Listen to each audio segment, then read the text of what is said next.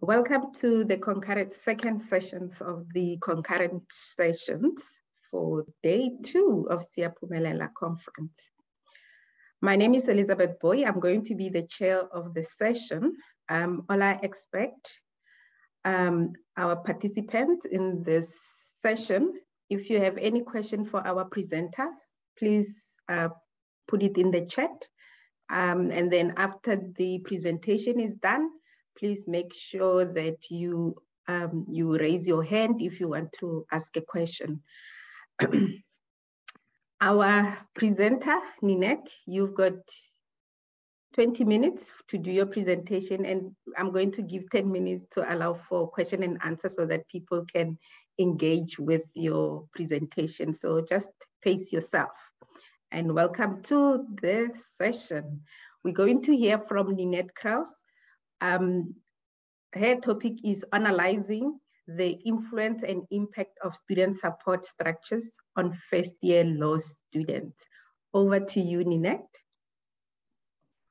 Thank you, Elizabeth, and colleagues for the opportunity to share some of my experiences, specifically on student support structures on our first-year law students. I do not know what I'm doing. I don't even know where to begin. Why did I think studying law was a good idea?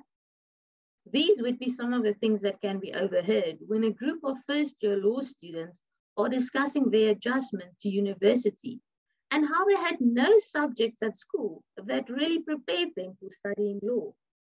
We as a law faculty and the Northwest University wants to ensure that these discussions do not end up just being question marks and uncertainties that the students have to walk around with. No, we want to ensure that our students know that they belong at the university, at the law faculty, that we care for them, that they're not alone, and that there is support and assistance available.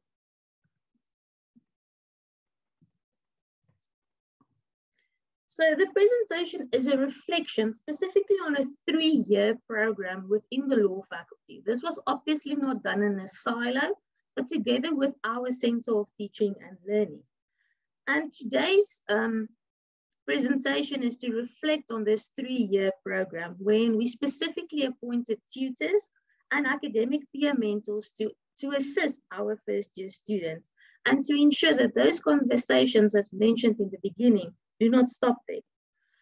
Prior to this program, our faculty did not use tutorials or tutors at all within the faculty, and we did not use the academic peer mentors to the extent that we use them in this specific program. So there are 2 basic reasons or 2 important factors that played a role in our decision to commence with this program and specifically to institute tutorials and academic peer mentors. The one was the 2015-2016 when the CHE undertook a national review of the LLB program, and a report was published in 2018. And certain parts of that report does spend time and focus on student support and the support that is available for law students within the different faculties and different support that's available, whether it's only faculty-based, institutional-based, or maybe a combination of both. And then adding to that is the general reality of the throughput rate for LLB students nationwide. And just to put this in perspective, about 1/3 of law students actually graduate within 4 years or complete the LLB within 4 years. 4 years is the minimum time period to complete your LLB. Slightly more than 50% pass within 6 years, so that's the maximum time period. But the alarming number is the 45%, which according to the information does not graduate at all. So taking the CHE report into consideration, taking the stark and dark reality of throughput rate into consideration, the law faculty submitted a proposal to the DHET to obtain certain UCDP grant proposals. Fortunately for us, this was also in line, all of the projects were in line with our teaching and learning strategy at the Northwest University. So the purpose of the project, or the focus, was to have activities linked to student support and development, and all of this should be underpinned by our graduate attributes, ensuring responsible citizenship and achieving success in the workplace. So our aim was inter alia to provide the necessary support to our law students to help them so that they can transition from self-study to self-direction, from high school to higher education, and to promote social and collaborative learning within the faculty. And further, a reflection on the growth that appointed tutors and mentors will receive when being part of this program. So the research question is, what is the impact and the influence of student support structures on first-year law students?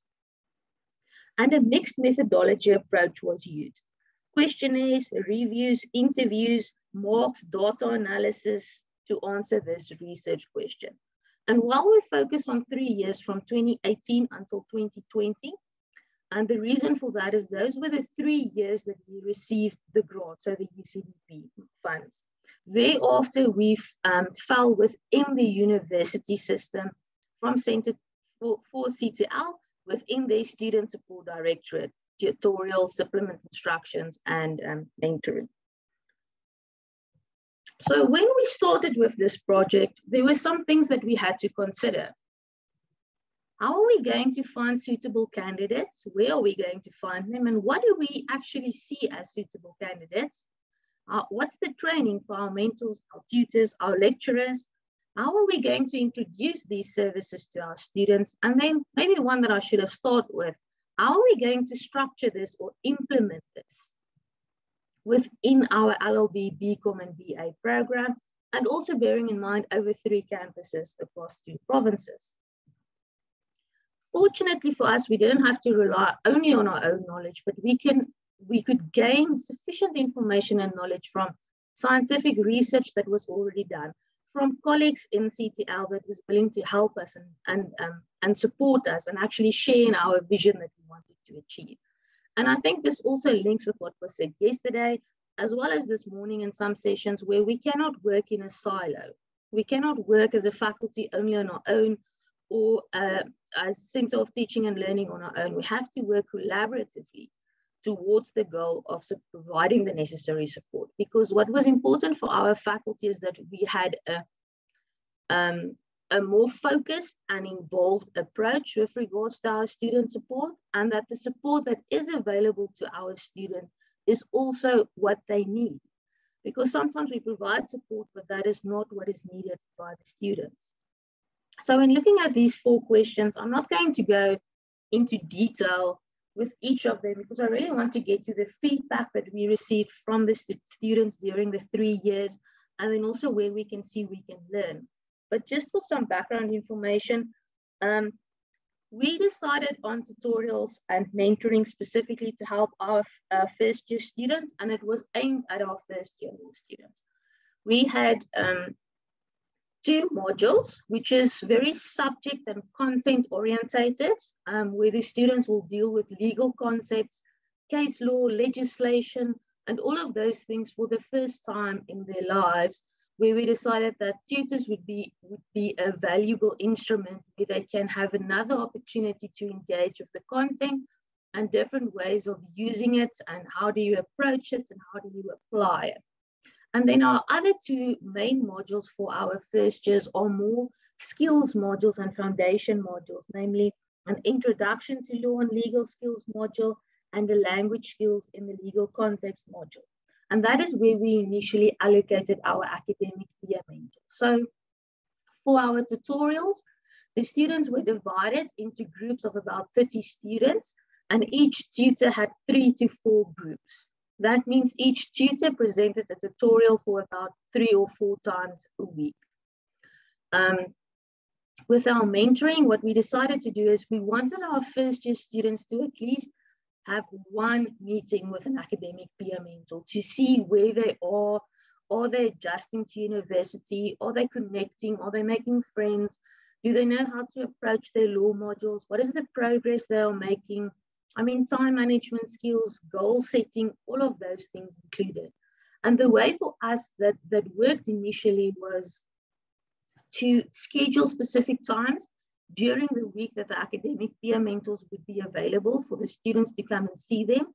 And we collaborated with the lecturers in the sense of students had to submit work at the mentor. So that means it had an opportunity for the student to actually engage with the mentor, even if it was just to ask, hi, how are you? What are you currently doing?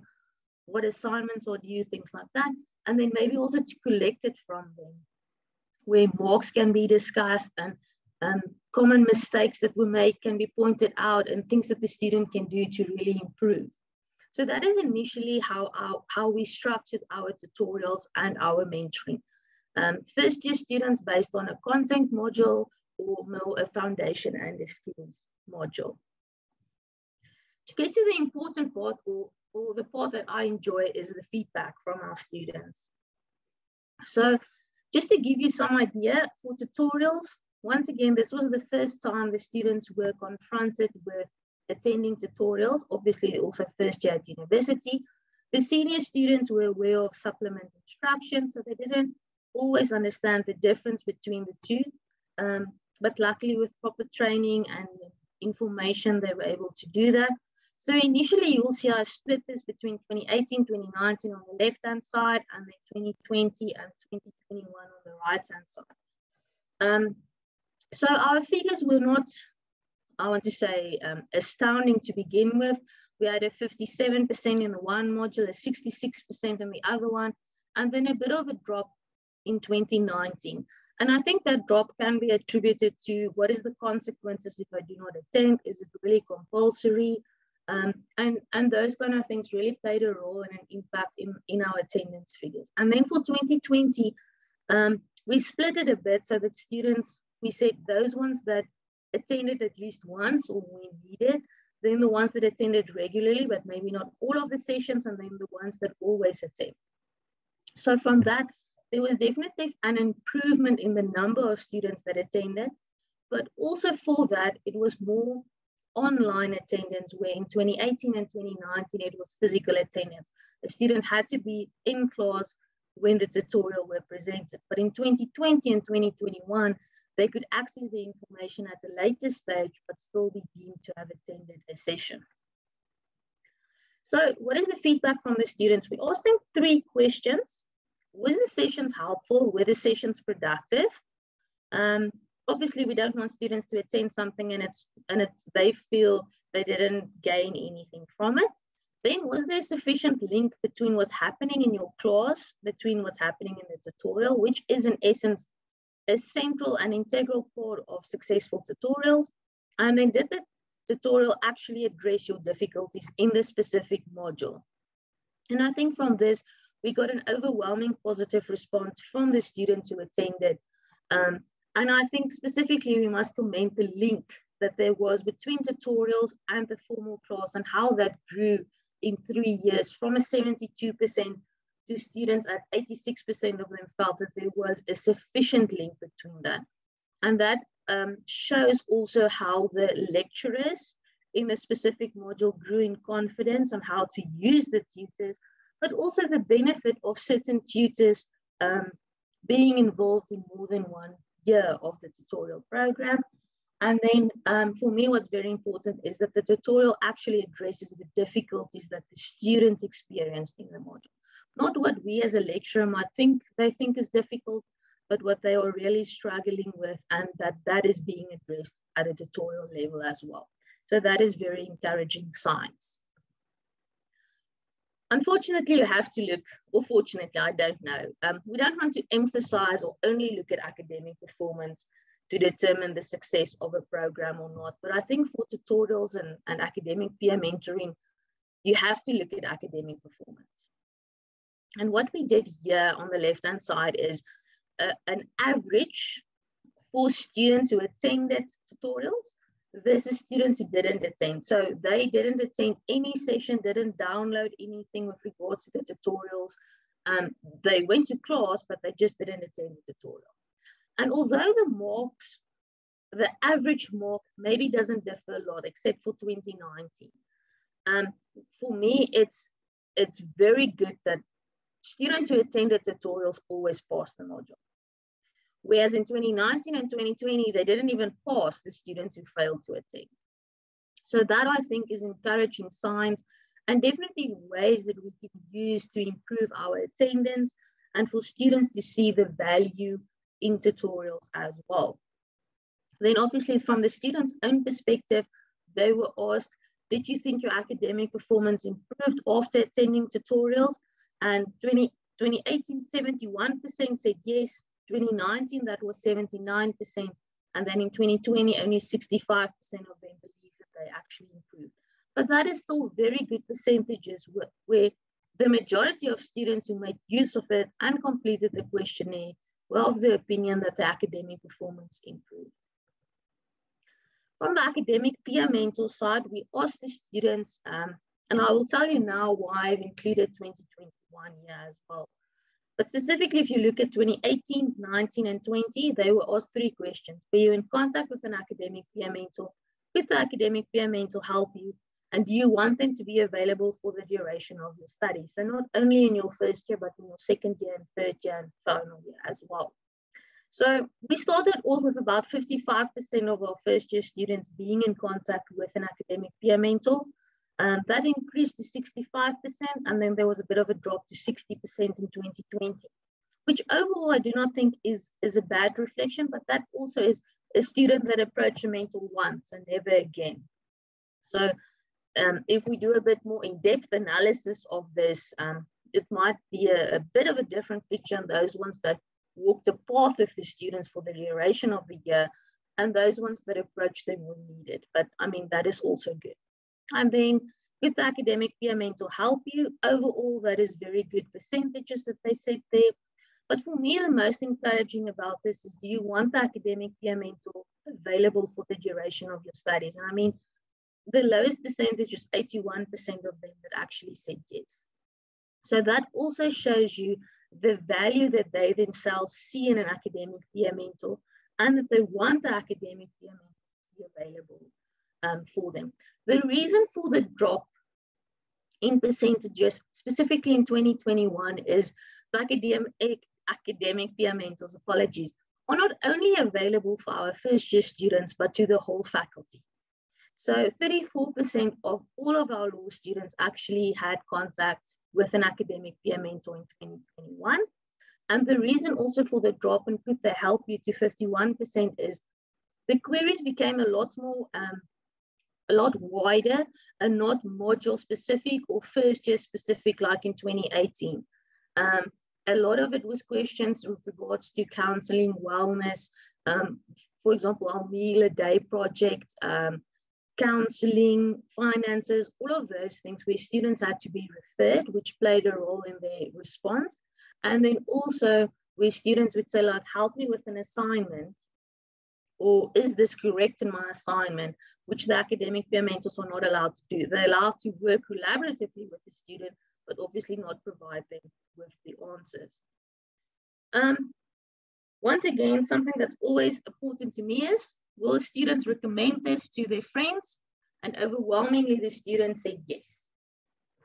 We would tell our friends to also attend tutorials, and we would tell our friends to make use of academic peer mentors. And I mean, if this doesn't show that the students actually value and appreciate the support that's available, I'm not sure what will.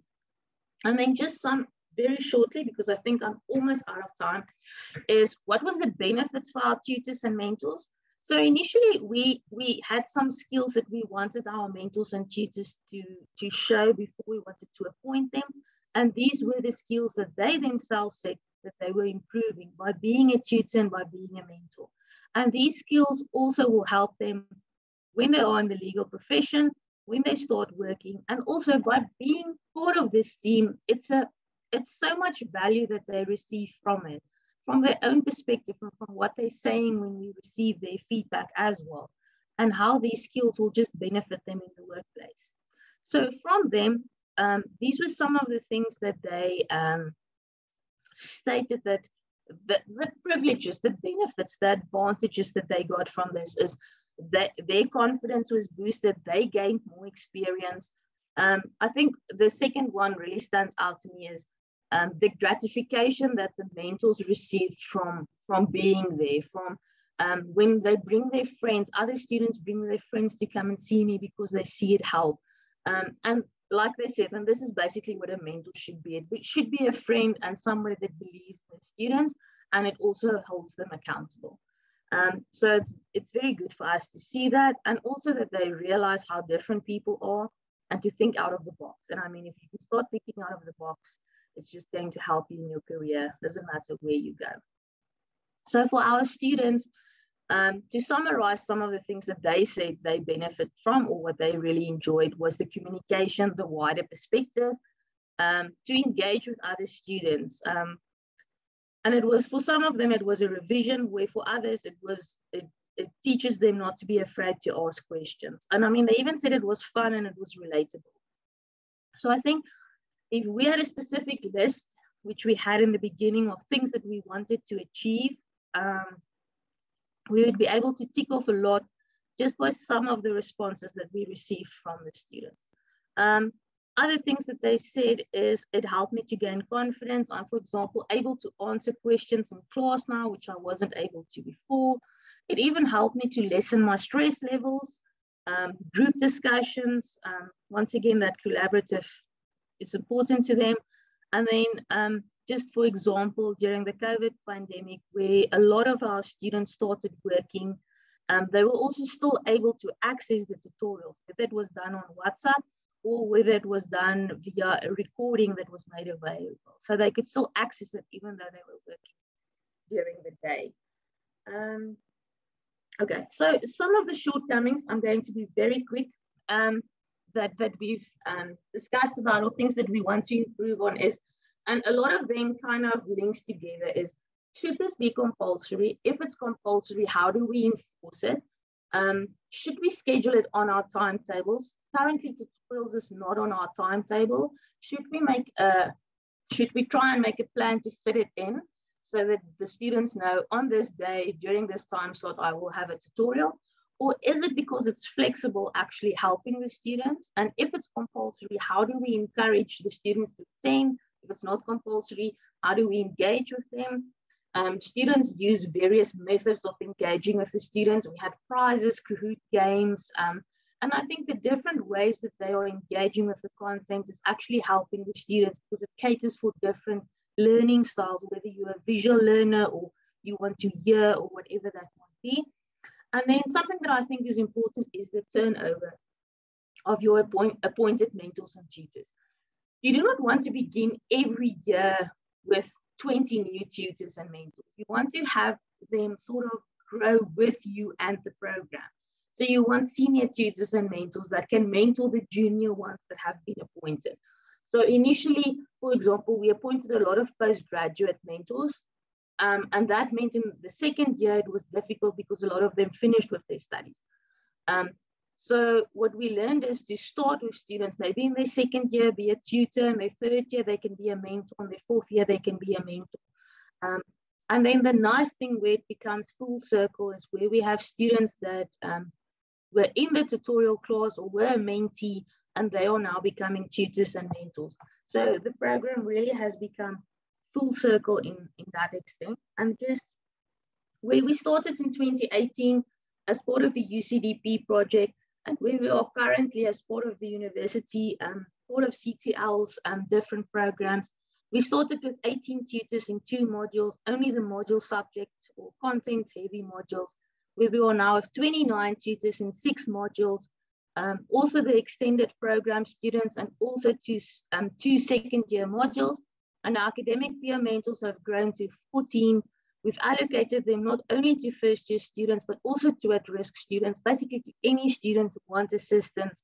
And they are presenting workshops and webinars on certain skills that the students want to improve on. And for example, case law and things like that, that's very important for us as law students. We can have these extra webinars and workshops where the students can really engage and can get assistance. So to conclude, the tutors and the mentors have helped to develop the soft skills that is needed for our students to be self-directed and to adapt to higher education. They play an important role to assist our students in managing their expectations, setting goals, and to engage with the content. And once again, it helps to form collaborative learning and support groups. The appointed tutors and mentors, they grow in confidence and leadership abilities.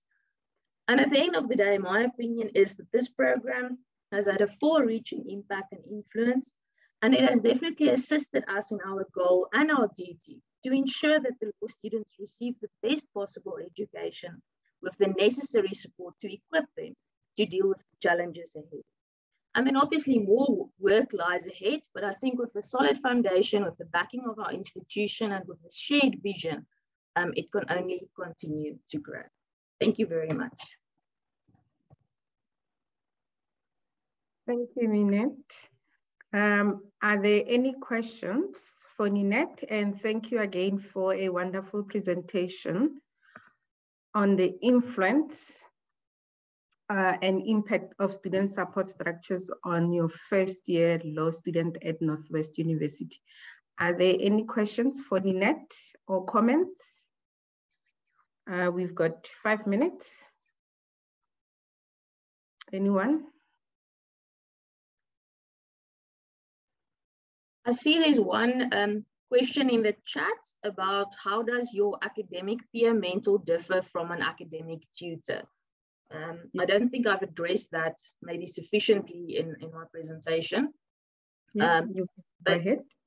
Thank you. In essence, the tutorial is for subject content, so they will focus on a specific modules and content-wise. It is the lecturer provides them with specific information that they need, with worksheets that the students can complete, and then the students do that in a collaborative small group setting. So the idea is that there should be a proper and a formal link between your formal lecture and your tutorial. For example, if you're discussing a case, you can let the students read it in your tutorial, do a summary, and then continue with it in class, or complete the worksheet and then further discuss it in your class.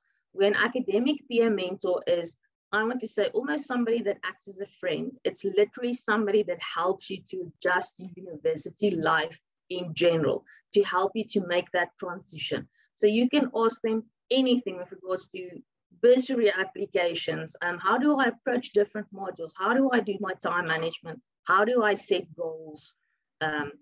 Basically, all of those kind of things. I hope that answered your question. Sure. There is another question in the chat. Are your academic peer mentors volunteers or are they paid? I think, thankfully, and that is one of the incentives that we can use to get students, is that they are paid. Initially, when we started the project, we were very fortunate and they could be paid a monthly salary.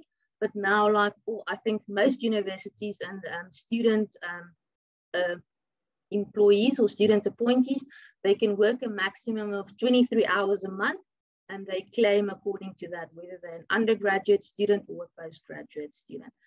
So I think that helps with regards to get students to actually apply. One of the other benefits is we do acknowledge and give them credit at our prestige function at the faculty, so they get certificates as well for their work and recognition.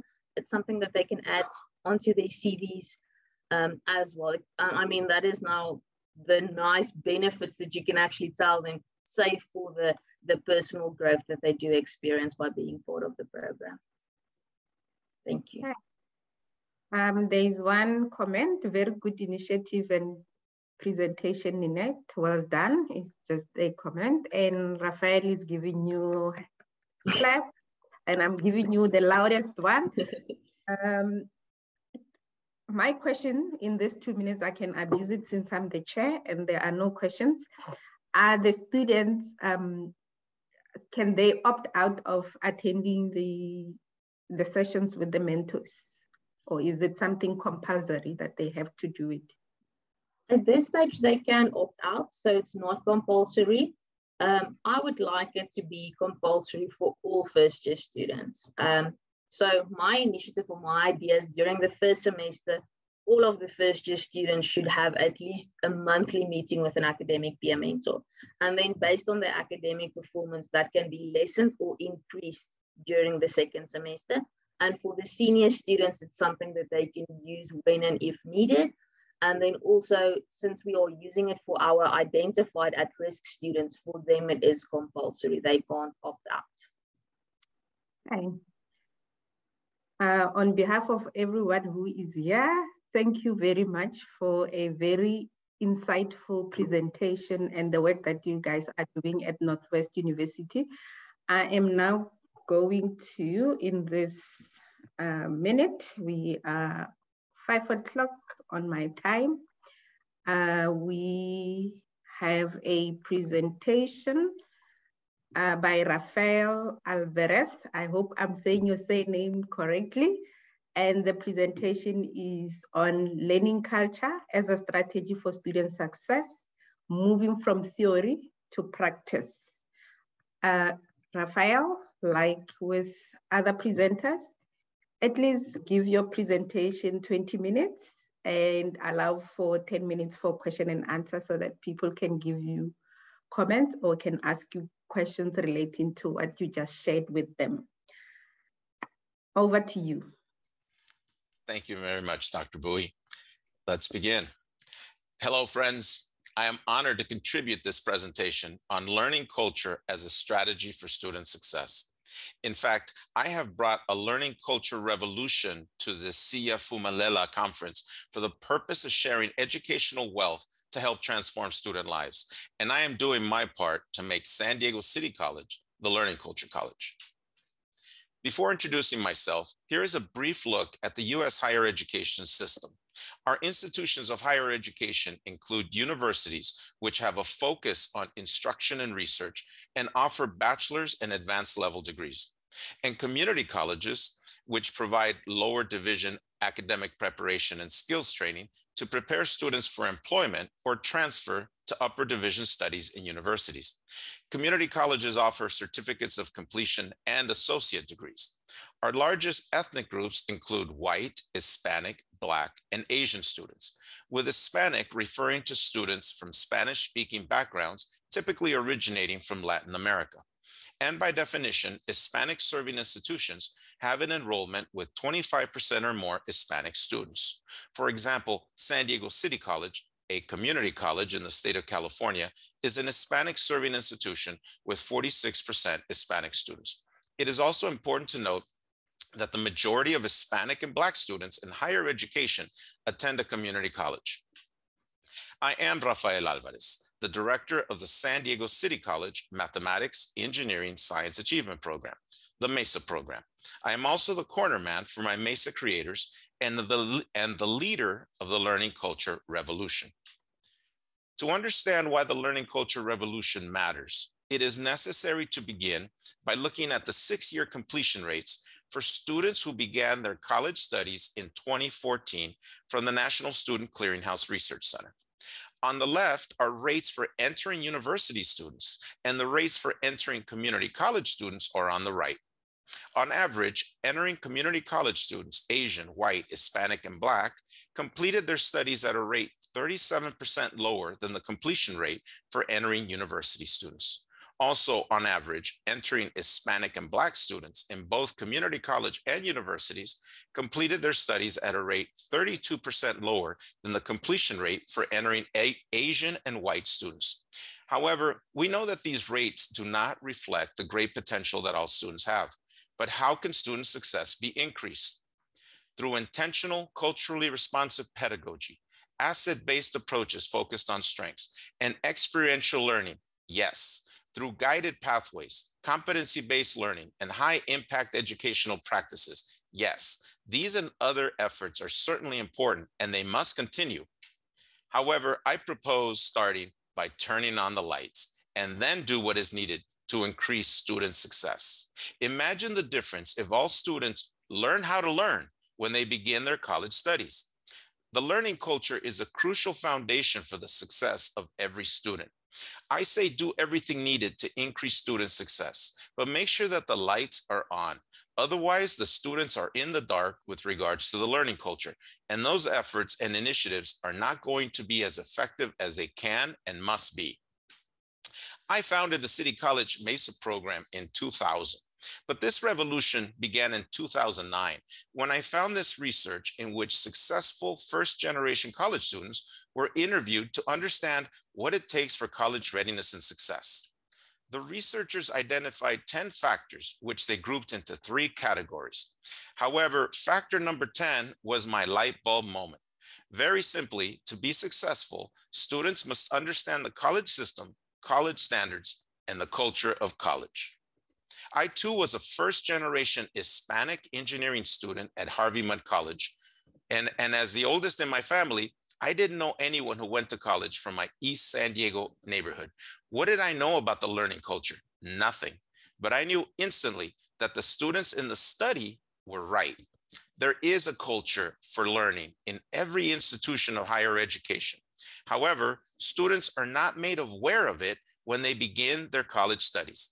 I then made it my mission to explicitly train my students in the learning culture to help transform their lives.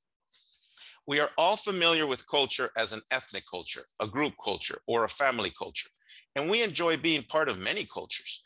It is in our DNA, it matters, and it is everywhere. One of my favorite cultures is the lowrider car culture. But to understand the learning culture, it is first necessary to recognize that every culture has two main parts, as illustrated by this culture iceberg. The surface part is easily seen and can be experienced in many ways, but the things in the deep part cannot be seen, yet they exist, and they are often very important. Here are the two parts of the learning culture that exist in every institution of higher education. Certainly, it is important to know how to approach the learning. This includes practices and strategies that are performed before, during, and after a class. However, the more important and larger part is having a mindset for learning. Give me a student who has a strong mindset for learning, and I will show you a successful student because they will commit to mastering the approach to the learning. It is also important to recognize that the learning culture is primarily deep culture, which means that it is not easily seen or learned by students. The result is that students are generally in the dark about the learning culture. Here is the challenge for all college students. Student potential is not questioned in the learning culture. All students have many strengths and great potential, but they also have gaps. When students have a low GPA, fail classes, or drop out of college, a key reason for this is that they have gaps and they have not been introduced to the learning culture. The challenge for students is to learn the learning culture and use it to fill their gaps, to create their own success and achieve their goals. I'm pausing here for a moment for the video. Okay, this is Mesa legend, Mr. Ferrari. As shown in this video, his story illustrates the power of the learning culture. Hello, my name is Francis Rowe, and I got an A in Calculus 1. My major is mechanical engineering. I started the Mesa program with only 3 weeks left in my spring semester. The whole time I was trucking, I was trying as hard as I possibly could. And without the Mesa program, I would have never gotten an A. I was working, I studied, I tried everything, and I thought I was, making headway. I got my first test back, I got a B, and I was just so depressed. I felt like, man, why am I even doing this? I'm trying as hard as I can, and I can never get an A. And after the first time I was introduced to this, after my first test, I got an A back, and it felt like things were working. It felt like I got my first, it felt like what it must have felt like when they learned what fire was. Could you imagine what that's like? This Mesa program is, I can't even explain it. I'm going to pass this on to my kids, kids, and I want this to be a culture because it's kind of like someone handing you a Ferrari. It's basically the same thing. You learn it, you become an engineer, and you buy a Ferrari.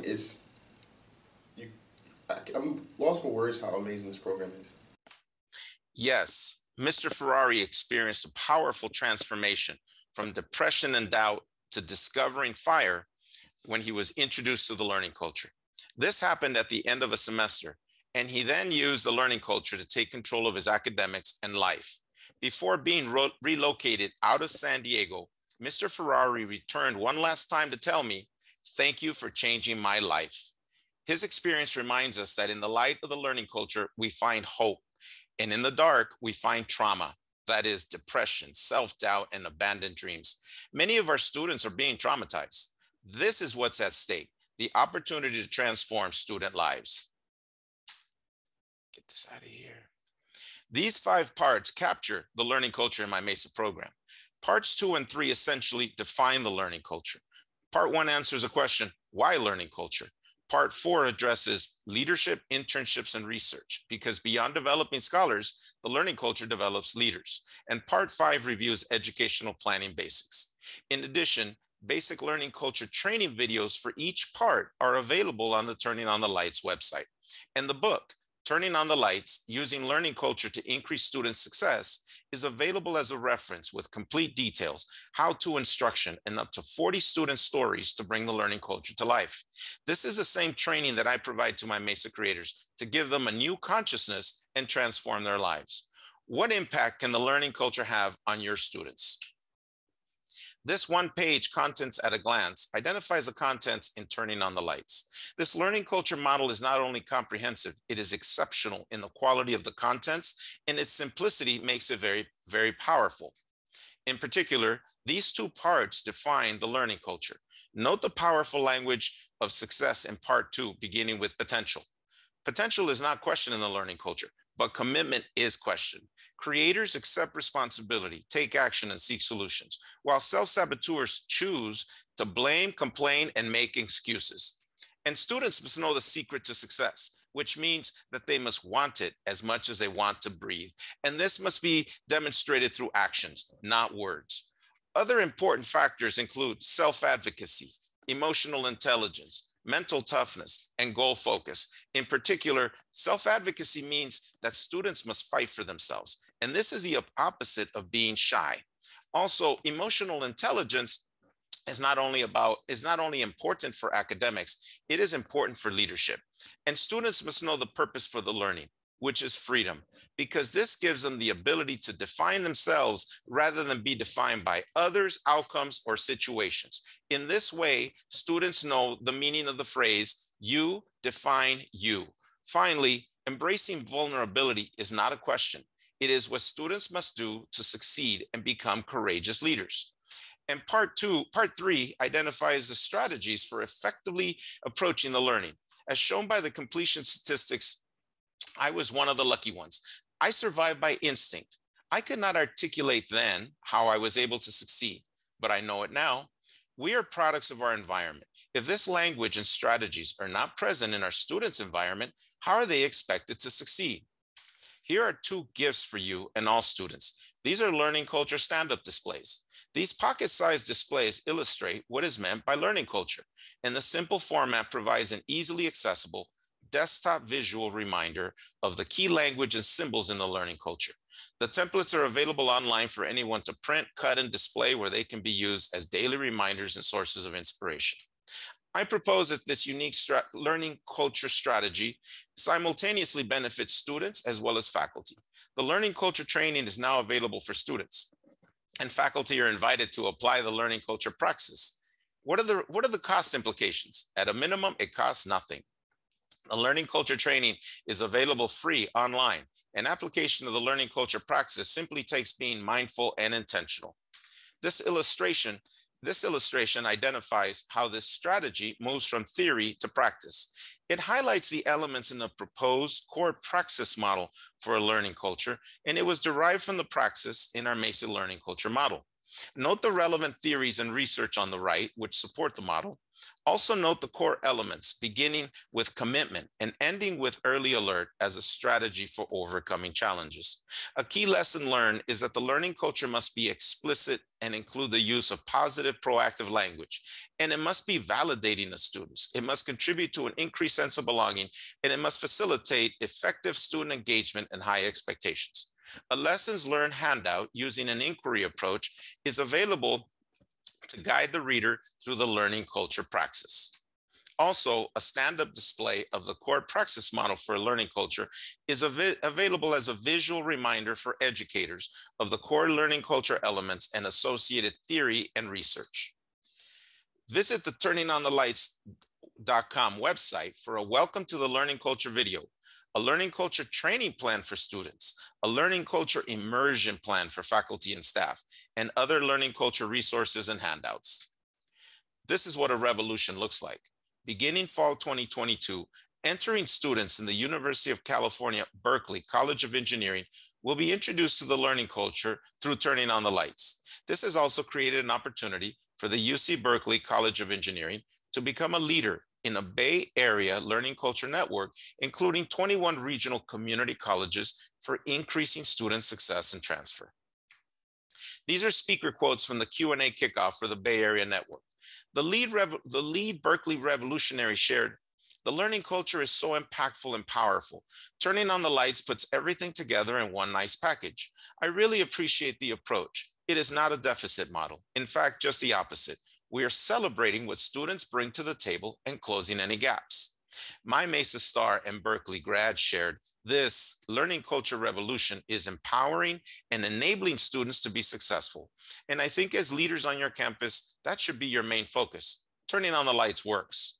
And finally, the higher education legend, Dr. Laura Rendon, contributed final thoughts by sharing, "Congratulations to all of you for the work that you're doing. You have a model here that is needed for educators that are working particularly with low-income first-generation students who have the drive, who have the hopes and dreams, who have the ganas, that is, desire to succeed, to go on and be scientists, architects, professors, whatever they want to do, but they often don't know how to realize those dreams. You're offering an empowering-based approach that really takes what's inside of the students. That power is there. That resilience is there. It just needs to be brought out. And this is what you're doing, which is one of the most important things that can happen when students participate in the learning culture. Based on my work with City College STEM faculty, here is my recommended sample plan for empowering students with the learning culture. First, introduce a learning culture to students and engage them in the application of learning culture practices and strategies, followed by modeling the learning culture for the students and reinforcing and validating the students' mastery of the learning culture. Then follow up with students to learn about any impacts and identify any gaps. Additionally, it is critical to capture data metrics to gauge the effectiveness of the praxis.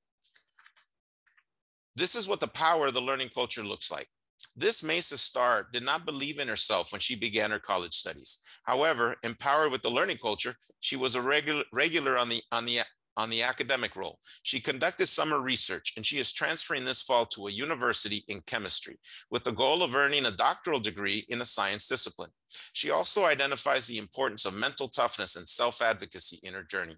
And she identifies with the statement, "You define you," adding, "This is immensely powerful because the biggest enemy we often face is ourselves. It's a phrase I go back home to when I feel lost or overwhelmed. It has given me direction and a sense of purpose and motivation to work towards my goals." Dr. Beto's story is equally powerful. He has earned bachelor's and master's degrees in biology and a doctorate in educational leadership. And he was previously incarcerated before joining our MESA program, but that did not define him.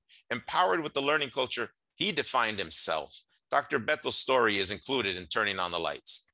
Finally, the recent Blue Origin space launch involved one mission and 2 MESA success stories launched at San Diego City College. Katia became the first Mexican-born space crew member and the youngest female astronaut, and her MESA brother Joel is a Blue Origin crew capsule engineer. It is also important to note that while my MESA stars come from different generations of MESA creators, they all share the same powerful learning culture and language of success.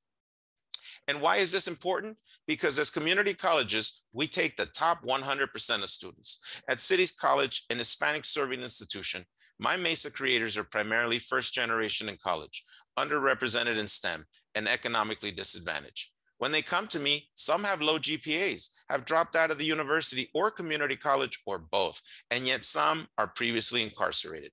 But these are only outcomes and situations. They do not define my MESA creators. It is not a coincidence. MESA creators may fit the profile of students who are least likely to succeed, but they have great potential, and the learning culture empowers them to take control of their learning and their futures. 100% of them are trained in the learning culture. And when they transfer to four-year universities, 100% of them are expected to earn their bachelor's degrees in STEM majors. My MESA creators are exceptional STEM professionals and leaders, with many going on to graduate school and some earning doctoral degrees from Harvard, MIT, Vanderbilt, Uppsala University in Sweden, and other top graduate schools. This also is what higher education revolutionaries look like. After attending my learning culture presentation, Professor Will Cole spent the next 2 days immersing herself completely in the learning culture by experiencing every resource on the turningonthelights.com website for the purpose of empowering her students. Similarly, Turning on the Lights has given Dr. McKee new purpose. She knows that this learning culture strategy is missing in academia, and she is making it her mission to turn on the lights for faculty and students at her college. There is no longer a reason why any student should be in the dark with regards to the learning culture. Before concluding, I want to share this final thought amongst friends and revolutionaries. Certainly, the completion rates in higher education call for a revolution, and that is precisely the purpose of Turning on the Lights. And the typical student response after finding the learning culture is, I wish I knew it when I started.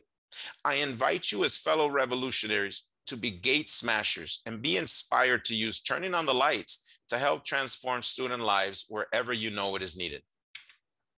If you have any questions, or need assistance related to the learning culture praxis model, here is my contact information. I'm doing my part to transform student lives, and I'm doing my best to make the learning culture training and resources easily available off the shelf as much as possible. The learning culture is educational wealth, and it is a form of privilege that is now available to all students. And with this presentation, it now belongs to the world. It is there now. It is a revolution. And I am not asking for permission or apologizing to transform student lives. I ask you, is the strategy of using learning culture to increase student success simply another best practice, or is it an essential practice for creating a crucial foundation for students to succeed? Thank you for sharing this time and space with me. I hope that whatever I may have shared may be helpful to you and your efforts, because the battle continues. Thank you. Wow. Thank you, Dr. Rafael, for a wonderful presentation and insightful presentation on the learning culture. I'm also doing this on behalf of Poto loudly. Are there any questions or comments for Rafael? Let me check the chat. You are also most welcome to raise your hand and comment. Otherwise, yes. While we wait for any questions or comments, I want to personally thank Professor Amory, who I see has joined the session, and I want to thank Professor Amory for facilitating and allowing me this opportunity to share the learning culture with this community of praxis here, international community. It's really an honor and a privilege to be able to do so. Professor Amory, thank you very much. Dr. Bowie, thank you for facilitating the session. We have a few minutes. I am the corner man. And why am I the corner man? Because every student must know, my students know, this is a fight. I'm not a coach. No one is playing a game here. This is a fight. My students must know this is a fight. They must want to fight, but more than that, they must know how to fight. The role of a corner man is to train his fighters to know how to fight. My students know how to fight. Look at the successes. Oh, they know how to fight. But then during a fight, the role of a corner man is to take care of his fighters during a fight. And that is exactly what I do for my students. So that is where the nickname, the corner man, comes from. And they address me as corner man. They address me corner man. When they address me as corner man, that's very important to me, because they're embracing my role in their lives. And that is very important. And we know our students, some of them may be marginalized and they've been receiving the messages that they don't have what it takes. It's not that they don't have what it takes. Of course they have what it takes. They just have gaps, and they're in the dark with this thing called learning culture. That's why I'm turning on the lights for my students. And now I'm turning on the lights internationally, and I'm honored to do that. Thank you. So thank you very much for coming to Siyaphumelela. You created a small problem for me, because you're on the other side of the world. So we changed the format to have a current sessions after some of the plenary. So thank you for doing that, because I think it has worked quite well. Thank you. Thank you, Professor. It's Alan. Thank you, Alan. I don't know, are there any other questions? If there's no questions, I always like to flip it. When I have a session and a presenter, I flip it with my students. I ask my students, if you don't have a question, give back to the presenter by giving a reaction. Is there a reaction from anyone, a comment, a reaction? Maybe I was muted and no one heard my presentation. I don't know. But what did you hear? Did anyone, I can tell you this. I was first generation in college. I knew no one that went to college from my neighborhood. There is a culture for learning in every institution of higher education. And that culture is deep culture. No one told me about the culture for learning. No one told me. And so it's a fight. We're in the dark. Why? Let's turn on the lights. Anyone, any reactions from anyone? I welcome you. There are a couple of reactions in the chat and one question or one reaction, but some did some reaction on the Zoom platform in terms of reaction of raising hands and sharp. But there are two comments and one question. And the question says, how many students have or are participating in your program? That's a great question. Pre-COVID, we worked with about an average of 200 students a year, okay? And now, of course, COVID's provided some challenges. We're working to get back up to that level, but we're maybe at 150, but we want to work up to 200. But can you imagine, I've been doing this since 2000. So I've worked with literally thousands of students, but truthfully, since 2009, when I found that research where researchers interviewed successful first generation college students to understand what does it take for college readiness and success. That was my light bulb moment. Since 2009, all of my students, hundreds of them, thousands, have been introduced to the learning culture. I would do that. Let me see, I see a question from the admin, which is, could you read that please, Dr. Bowie? I'm going to do the same as Alan. I'm Elizabeth. Sorry. Would you say that students of color have to fight harder to be recognized than those who are white? You know, that is a great question. I think I will say it like this: fight harder in the sense that you know, it's so important for our students to see role models, to see others who look like them. We know the importance of that. So in that sense, there is a sense of fighting harder, because when you don't see role models, how are you, what goals are you setting? And so in that sense, but I will tell you, it is so beautiful to see students just blossom. You saw the video, Mr. Ferrari. He said to us, he tells everyone, he was depressed. He's been trucking. He's been working so hard. He gets a B. He's never gotten an A. He was depressed and in having self-doubt. Why am I doing this? Why? And then when he learned this, when he was introduced to this learning culture, he got it his first A. How beautiful to see him grow and feel like he discovered fire. He did discover fire. That's what's beautiful to see. So I have only about a minute or so. I invite everyone, you know, don't take my word for it. Visit turningonthelights.com. How can those resources benefit you and your students? It's there now. I invite you. Thank you, Elizabeth. Thank you very much, Rafael, for a wonderful and insightful presentation. And I think it's shared by all participants in this session. On my clock, I'm 1 minute. I know our next presenter is also in the room, and unfortunately we are almost, I am on the dot. Poto, probably Rafael will answer your question in the chat as well. So our next presenter is Dr. Gavin MacGregor. And his topic will be on mentoring support program for rural origin health science students. Gavin, you have 20 minutes or so for your presentation and allow 10 minutes for question and answer so that people can give you feedback or comment on your wonderful presentation that you're going to give us. Over to you. Thank you, Elizabeth, and everybody that has stayed to the last session. So from Santiago to rural KwaZulu-Natal, I'm Gavin MacGregor, the director of the Umthombo Youth Development Foundation. And we exist to try and address staff shortages at rural hospitals, specifically in KwaZulu-Natal and 2 hospitals in the Eastern Cape. And we do this by investing in rural youth who have the interest in studying a health science degree and the ability.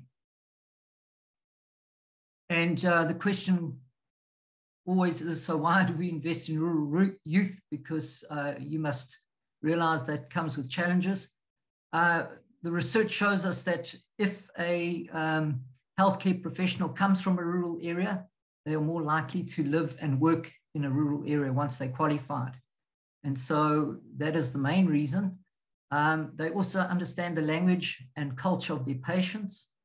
And we know what youth unemployment is like in South Africa, and the rural youth are worst affected by that. So we're wanting to offer them opportunities as well. As you can imagine, rural youth are poorly equipped for higher education. Their language, English language is poor. Their ability with technology is poor, mainly because they've come from schools that are not teaching in English. There's no technology. All of our students come from non-fee paying rural schools. And our students are currently studying at 16 different campuses across the country, which provides a challenge in terms of us providing support to them. And so that's what I want to share with you today, how we get around that. So just to give you some idea where we are, there's Durban down the bottom. And these red crosses are the hospitals that we partner with. Up on the top above is Mozambique, and this white section here is Swaziland. So very, very rural. And our model, as I say, we've been going since 1999. We've been doing this for 21, 22 years. Essentially, we're trying to help these hospitals with staffing, because the healthcare professionals don't really want to work in rural areas because of lack of opportunity for spouses, schooling for children, and so on and so on. A lot of reasons. And that's why, again, we invest in rural students, because they do have networks once they've graduated. So we tell school learners about health sciences and career options. They can then go and visit the local hospital to learn more about the health science that they're interested in. And then ultimately, we conduct our selection interviews at the local hospital. The students who are successful then go to university. And this is where we kick in, and this is what I'll be talking about today, is our academic and social mentoring support, as well as financial support. So the eligibility criteria for students to qualify for our support, they must come from those areas that I showed you on the map. They must have applied and obtained a place to study a health science degree. They have to do that themselves, so we can see some initiative. More recently, they must have applied and obtained NSFAS funding. Previously, we were a full cost funder, but because NSFAS now is providing full cost bursaries, and our students are all eligible because they come from non-fee paying schools and their household income is very low, they must have gone and done 1 week voluntary work at the local hospital. So if they're interested in doing occupational therapy, for example, they must have gone to the hospital and volunteered there for a week to learn more about what occupational therapy is all about. And then they must commit to work in a rural, underserved area when they qualify. we're currently supporting 180 to 250 students a year. We're also down on numbers at the moment, mainly because of funding constraints over the last 3 years with the South African economy and then COVID. So we are hoping to get back up to about 220 students. We currently this year supporting 171. So in terms of our mentoring support, the aim is to provide academic, social, and emotional support to all our students, as well as top-up financial support. And just to mention, for all our students, this program is compulsory. They have no choice. Also to highlight, we are not tutoring because the universities offer tutors, and you'll see more specifically just now what our intervention is.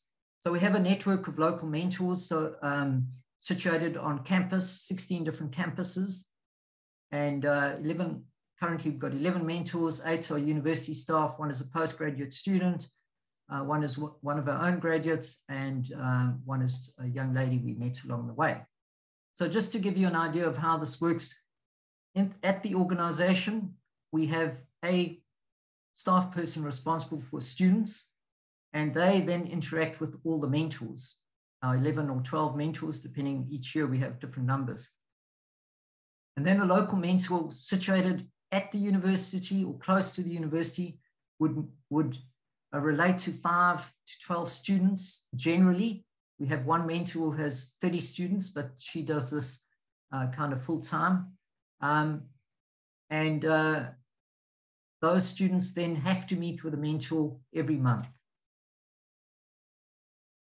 Our mentoring support starts when the students get on campus. And because our students are health science students, they generally start university end of January.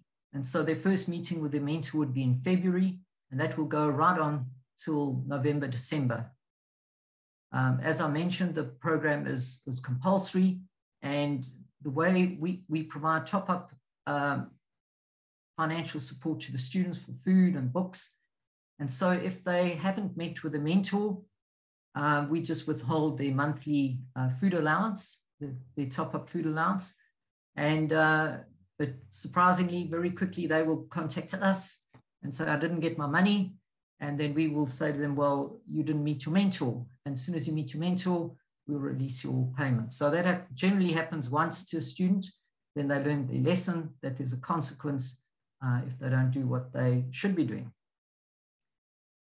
So the aim of the mentoring program is to help the student understand where they're going wrong. So, we want to understand how they're doing academically, socially, and emotionally. And when a student meets with a mentor, they have to come with their latest results, tests, assessments, practical work, whatever that is, they must bring their results. And then the mentor's role is to assist the student to develop a plan of action and then hold them accountable to implement the plan. So the typical example would be new students start in February, they write tests in March, and they fail. And they meet with a mentor, and the mentor's general question would be, how are you doing? And student says, fine. Well, let's see your marks. And the mark might be 38%.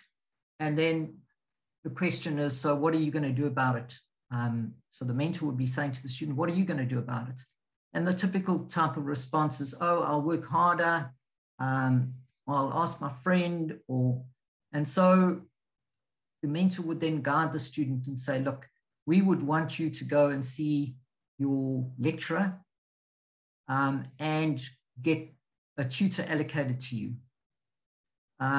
So the point I'm making is the mentor is directing the student to get real help that will help them, rather than asking a student who also failed. And you must know that these students are very shy. Their English is not good, so they don't feel confident to go and ask a lecturer, but we make that a condition of that support. Important point, as I've mentioned already, is that our mentors are not tutors, so they will not help students with anatomy and physiology and all these tough preclinical health science courses. And that's why they are referred to the relevant department. And we know that at every department, there are tutors, there are postgrad students who can provide support to students. But the point is the students have to go and ask for the help. And so that's what we are trying to, that's what we're holding the students accountable for doing, is going and asking for help and asking for it early. Don't wake up in October and say, I've got exams. And so that's why this process happens already in March. And in most cases, we find that students who are failing in March, by June, they are passing. So the mentor, to try and standardize our approach across 16 campuses, we've got a standardized template. And I'll show you an example a little bit later, which covers academic and social issues.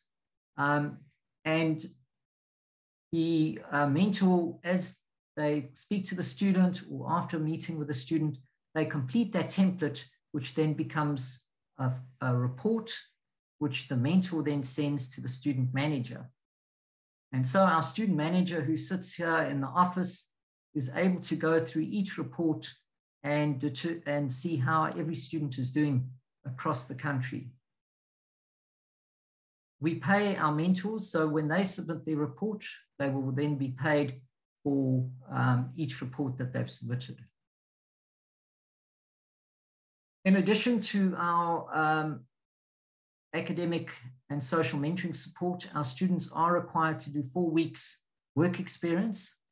And because we have a relationship with those hospitals, those 15 hospitals, our students actually go back to the hospital where they were selected, and they would complete 4 weeks work experience in a year. It might be 2 weeks in June, July, it may be 2 weeks in December.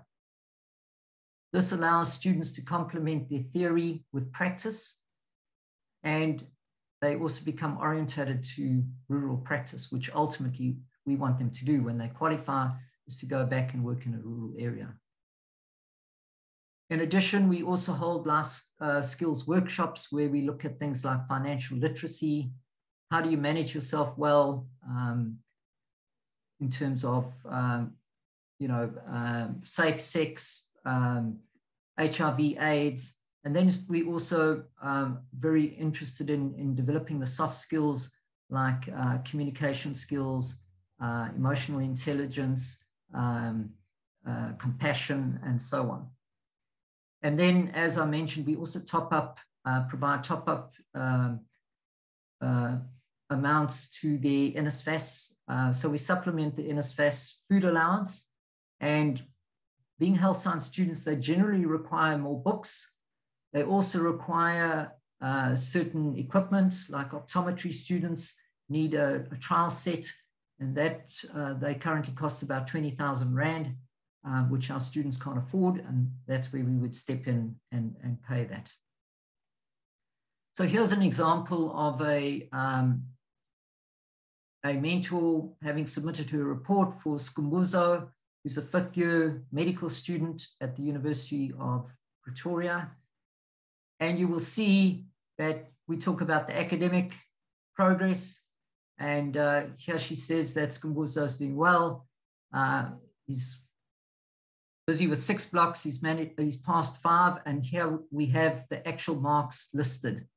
So at a glance, if you receive this report, you can see this student is coping. We don't really have a concern here. And then we talk about the social issues. And here she's saying he's found his rhythm, balancing his house committee duties with his studies. So we're interested in the whole student, not just the fact that they can pass, but also how they're coping socially. And we are all very aware that mental health has become a big issue, and especially since COVID and the disruption to the academic learning, face-to-face learning. And so we also work with a partner called Psyched, which provides mental health support to our students.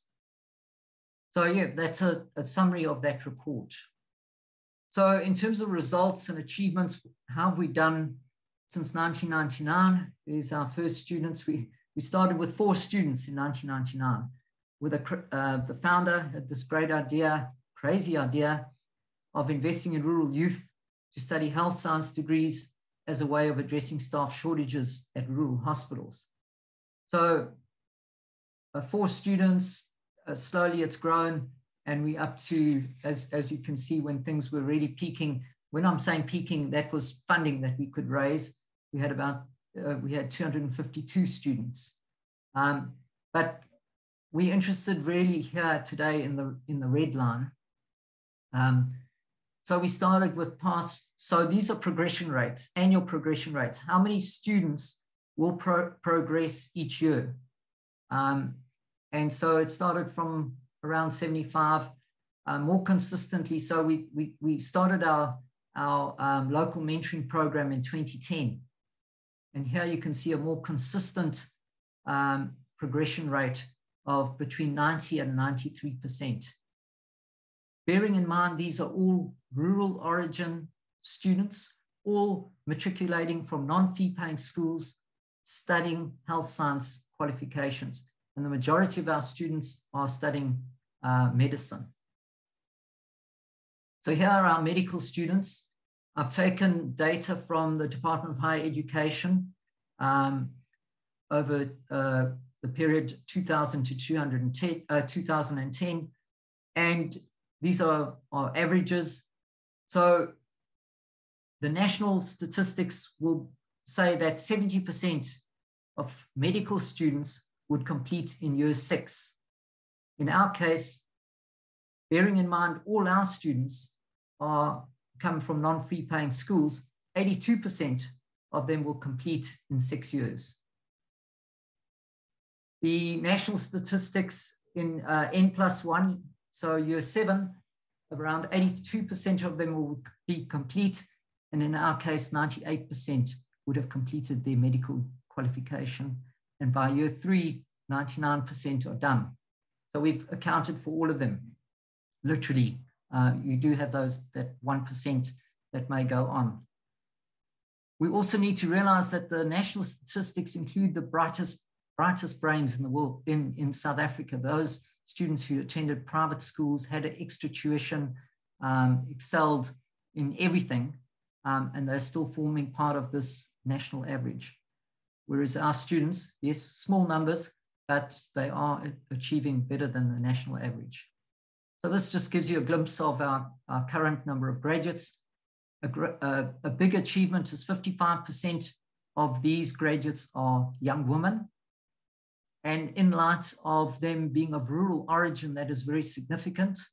And they are now financially empowered, they're educationally empowered, and they are really empowered in many ways. Looking at dropouts, so from 1999 to 2021, 85 students have been excluded, mainly for poor academic performance. That they are excluded by us because they're not meeting our requirements. We've also excluded students for poor attitude, with the understanding that if they can't comply with the few regulations we have, what kind of healthcare professionals would they be? So we've excluded them there. So some of those students did go on with their own financial support, or by hook and by crook, and some of them have graduated. So this is not a true dropout. It's the students we've excluded. But using that figure, it translates to an overall throughput over all those years of 86%, which is still, again, above the national averages.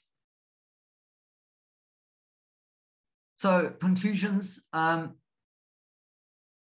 establishment of a network of mentors has enabled students on 16 different campuses to have a face-to-face meeting.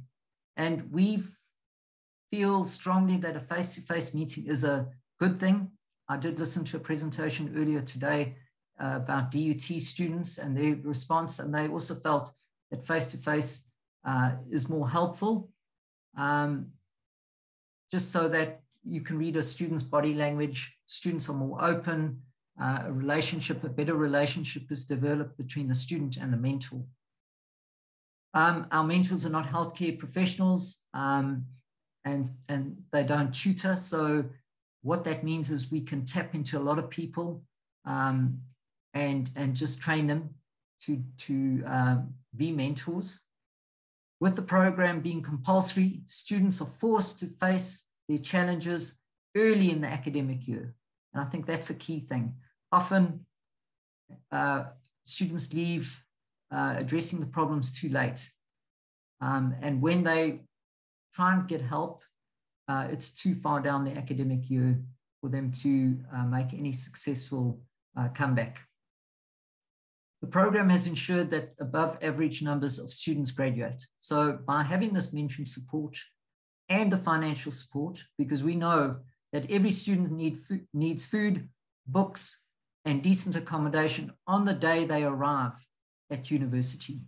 So we know that the challenges with NSFAS, so it doesn't help that a student does get the allowances, but they only kick in April when they've been on campus since January.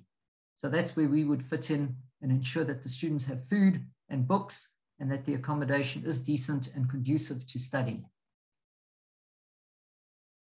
This is what I've just mentioned. Barriers to success, such as a lack of food and books and unsuitable accommodation, have been removed. And through a moderate level of support, we've shown that the rural youth have huge potential.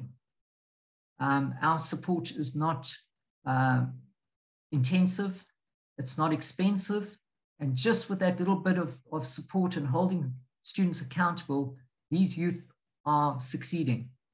Whereas a lot of people would have written them off before they even started. And for me, the key to success is holding students accountable to address their issues early in the academic year. That's our message to anybody who's interested in supporting students to succeed. Ensure the intervention happens at the beginning of the year. In terms of student compliance, we have a very high level of compliance. Students appreciate the support they receive. It might be uncomfortable at times when they're not doing well, but they appreciate the fact that they have someone to talk to. They have, they're getting advice that is helpful, and ultimately they're passing, which is what they want and what we want and what the university needs. And so just to conclude, these are a snippet of some of our graduates. A psychologist, first psychologist produced, he graduated in 2010. Frans Kumala was one of the 4 students in 1999. And social worker, I can tell you stories about how these guys have had an impact. This lady is a specialist, pediatrician. She's a family medicine specialist. This guy's been working in a rural area for 13 years as a nurse, made a huge change. And I've just forgotten his name, but he's a speech therapist, and he is partially sighted, comes from a rural community and qualified as a speech therapist, went back to his community as an inspiration to what can be achieved, even with a disability. So thank you for your time and your attention, and I'm willing to answer any questions or take any comments. Thank you.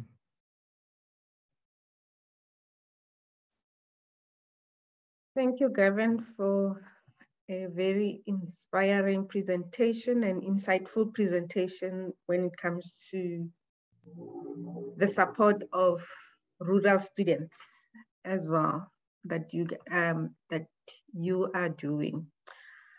There are some complimentary comments in the chat. Are there any questions for Gavin? Or if you want to give Gavin a comment, you need to unmute. Iballo, do you want to ask your question?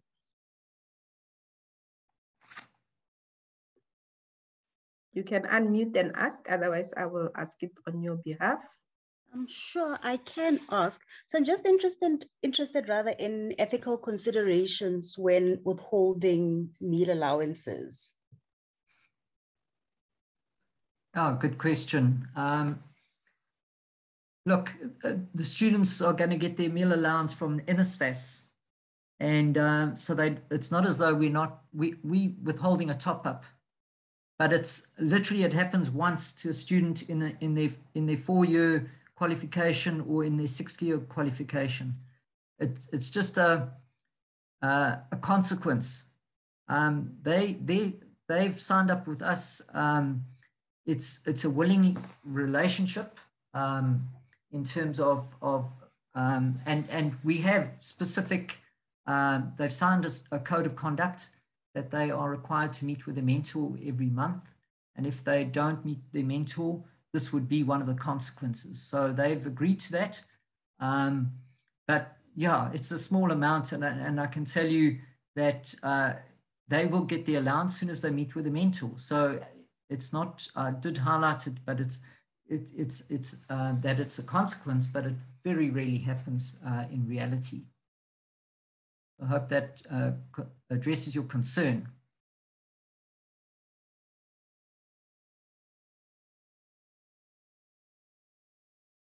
Okay, as it addresses her concern.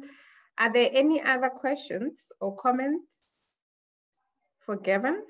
I know that it's been a long day, but are there questions? If there are no questions or comments, then we can conclude today's session. But before you leave, just hold on. Don't leave me. Don't go anywhere. Stay with me. Stay here with me. Thank you, Gavin, for a wonderful presentation that you gave us. And I also want to appreciate all the speakers or all the presenters today. It is the end. We come to the end of day 2 of Siyaphumelela. We are going to start tomorrow at 9 o'clock with a plenary session. We hope to see you all tomorrow. Thank you for being here up until 6 o'clock. Enjoy the rest of your evening. We will see you tomorrow. Tony, is there anything else? No, I don't think so. You've done what I might have done, which is say what's happening in the morning. So that's great. Thank you. No problem. Therefore, everyone, thank you for participating and bye-bye.